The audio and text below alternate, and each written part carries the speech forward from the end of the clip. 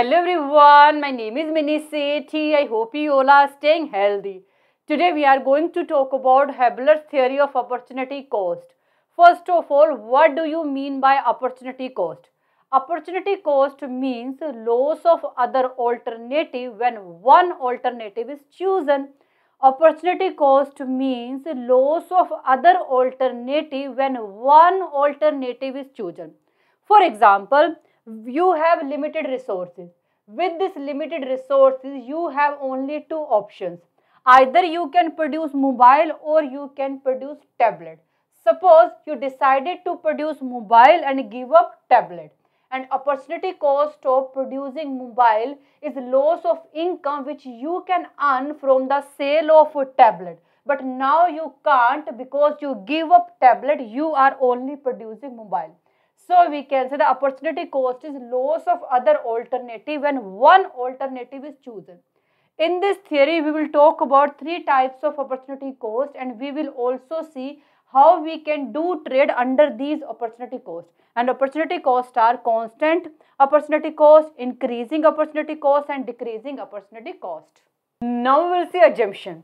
There is two commodities, two countries and two factor of production. Perfect competition in economy and price of commodity is equal to marginal cost.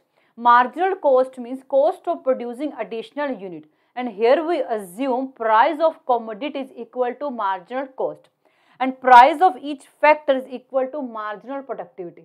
Marginal productivity means change in productivity after employing one more factor of production and here we assume price of factor is equal to marginal productivity. And there is fixed factor supply, full employment, constant technology and factors are mobile within country but cannot move between countries. For example, labor can work anywhere within one country but cannot go for work between countries. First of all, we will see what is constant opportunity cost and how we can do trade under constant opportunity cost. Constant opportunity cost means opportunity cost of producing next unit will remain constant, it will not change.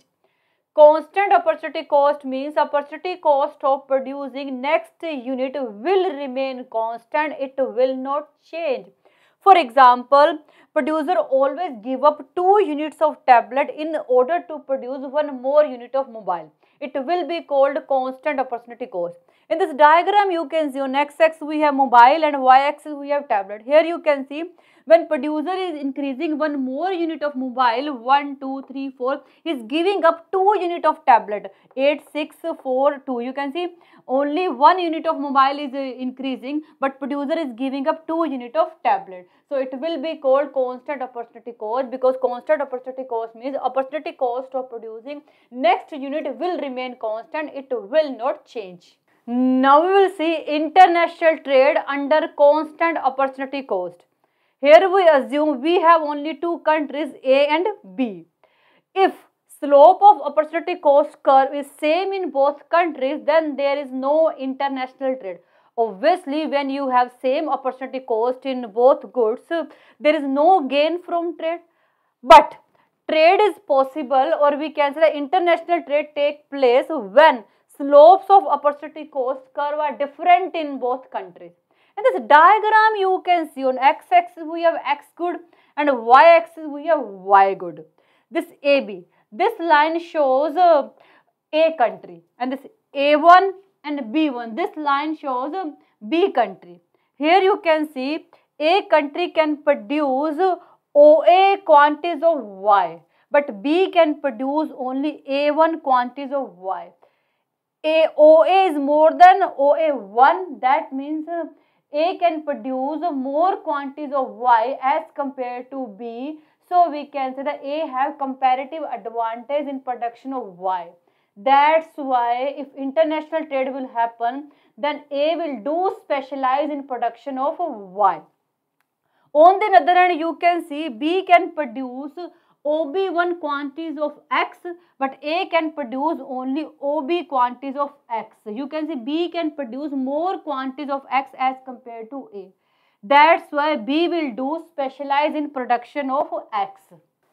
So, if international trade occurs, then country A will specialize in production of Y. That means country A will increase production and export of Y and will reduce production of X and will do import of X from country B. On the other hand, country B will specialize in production of X and will increase production and export of X but reduce production of Y and will do import of Y from country A. Now suppose international trade occurs. After international trade, country A will do export of AS unit.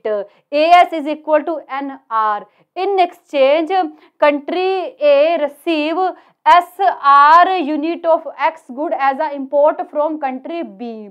This line shows domestically exchange rate of country A.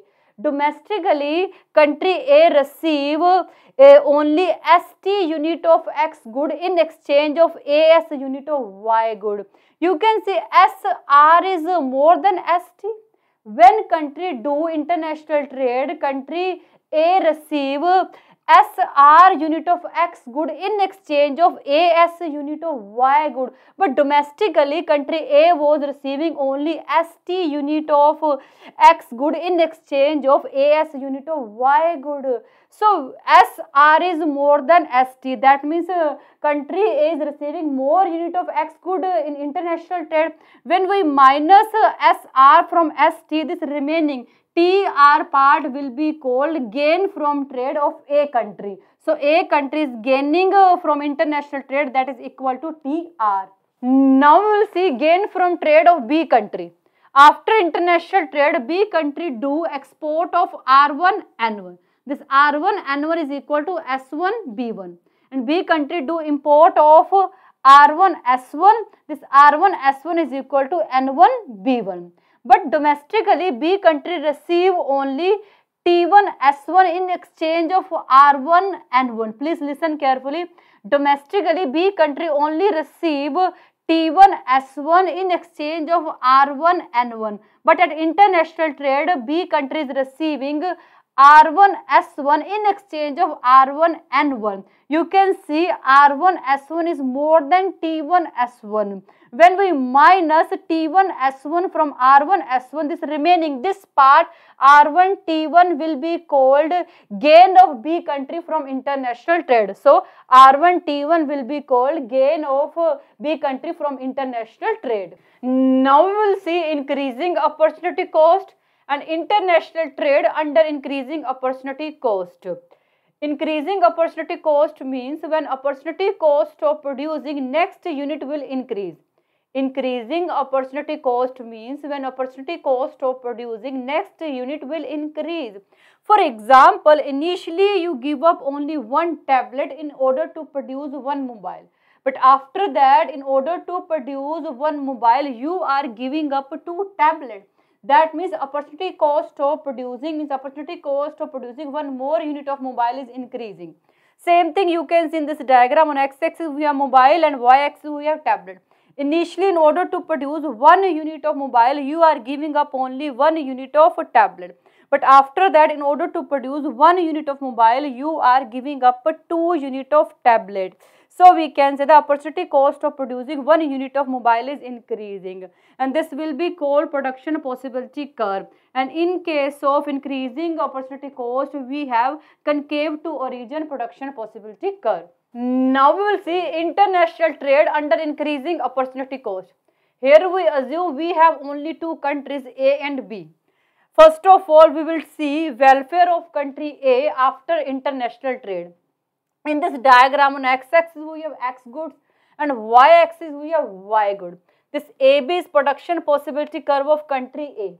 Country A maximum produce OA unit of Y and OB unit of X. OA is more than OB. That means country have comparative advantage in production of Y. That's why if international trade will occur, country will do specialization in production of Y. That means country A will increase the production and export of goods Y. So, in this diagram, the dotted line shows domestic price line of country A. And this one, E1 shows international price line of country A. and before trade equilibrium point of country A is R. At this R point, country A is producing OM1 unit of Y and OK2 unit of X. Now suppose international trade occurs and country A will do specialization in production of Y, so country A will increase production of Y. So after trade equilibrium point is E1. At this E1 point you can see country A increase production of Y from M1 to M2 and reduce production of X from K2 to K1.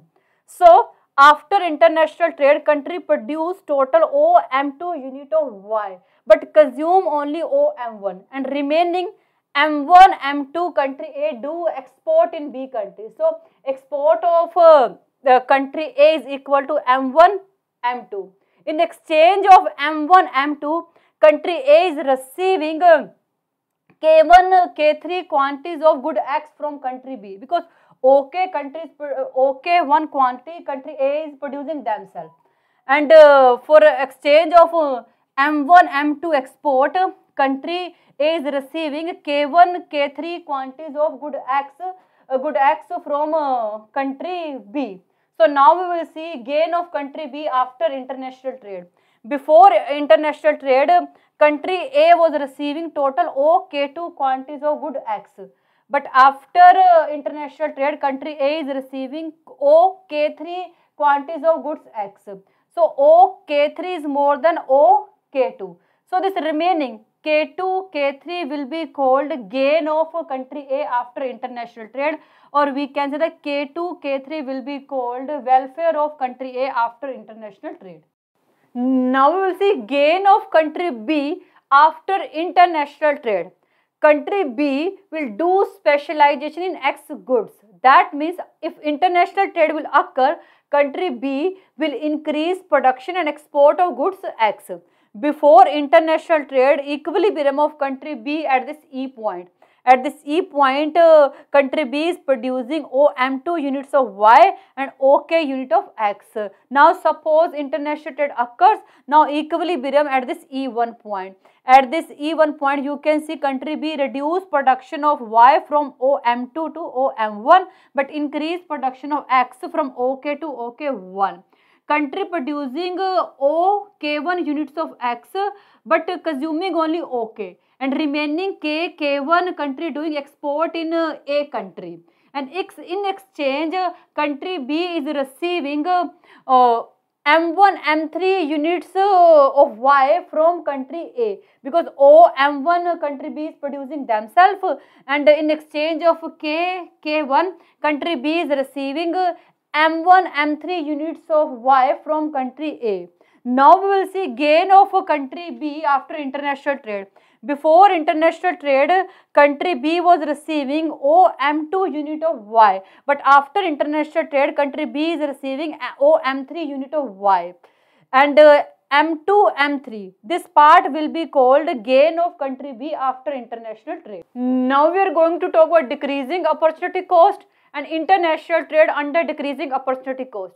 Decreasing opportunity cost means when opportunity cost of producing next unit will decrease.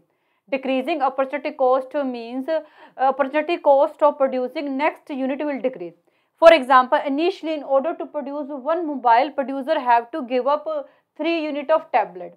Again, when producer increase one more unit of mobile, he need to give up only 2 unit of tablet. Again, producer increase one more unit of mobile, he need to give up only 1 unit of tablet. Here you can see opportunity cost of producing mobile is reducing.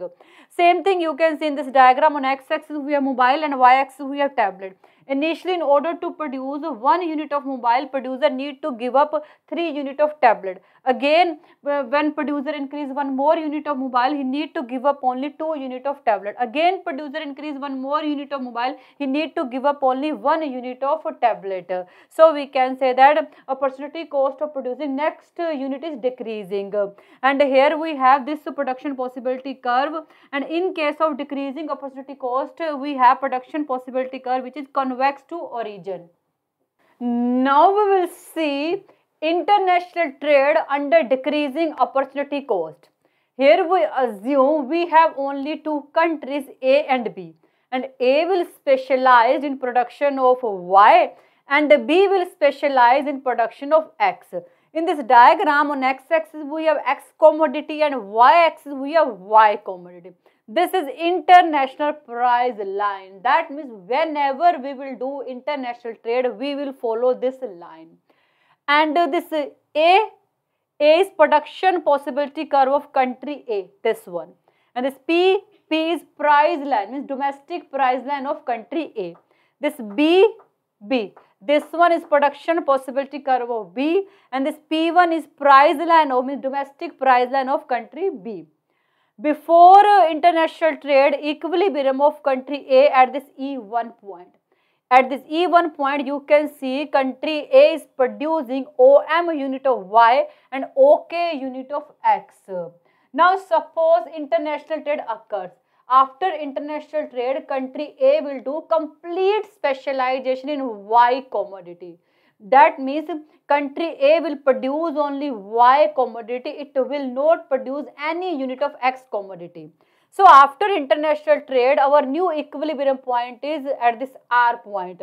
Here you can see country A is producing OA units of Y but consuming only OM. Remaining MA unit, country A will do export in country B. And in exchange of MA unit of Y, country A is receiving N1 B1 unit of X from country B. Now we will see gain of country A after international trade. You can see before international trade, country A is receiving only OK unit of X. But after international trade, country A is receiving N1 B1 unit of X. You can see, you clearly see N1 B1 is more than OK. And this gain of this excess amount of commodity X will be called gain of country A after international trade. Now we will see gain of country B after international trade. Before international trade, country B equilibrium point is on this E2 point. Before international trade, country B have equilibrium point at this E2 point. Here country B is producing ON unit of Y and ON1 unit of X. Now suppose international trade occurs and our new equilibrium point is R. And after international trade, country B do complete specialization in production of X. That means country B will only produce X commodity. It will not produce any unit of Y. So after international trade, country B is producing OB1 unit of X and consuming only ON1 unit of X, and remaining N1 B1 is doing export in country A. So in return of N1 B1, country B is receiving MA quantities of Y. Now we will see gain of country B after international trade. Before international trade, country B was receiving only ON unit of Y, but after international trade, it is receiving MA unit of Y. You can clearly see MA is more than ON. This excess amount of Y which country B is receiving after international trade will be called gain of country B after international trade. Now we will see criticism. This theory only talk about opportunity cost and ignore real cost. As we know, real cost also very important. And this theory is based on factor supply is constant and ignore changes in factor supply. And based on unrealistic assumption. This theory is based on unrealistic assumption of perfect competition market, unrealistic assumption of full employment, and this theory don't clearly express the welfare of countries. Ignore changes in production possibility curve. Sometime production possibility curve shift forward, sometime shift backward, but this theory ignore changes in production possibility curve. So this is all about Heberler theory of opportunity cost. I think you got it, and thank you so much for watching this video. Bye, take care.